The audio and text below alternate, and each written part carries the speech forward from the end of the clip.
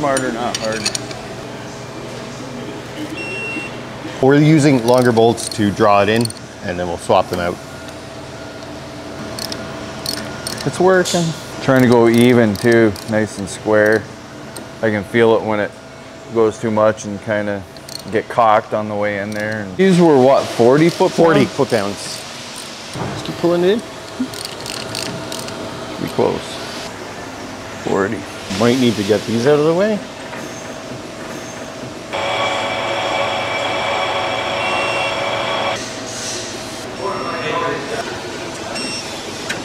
So that's a 7/8 fine thread on there. Okay, now we're all torqued up.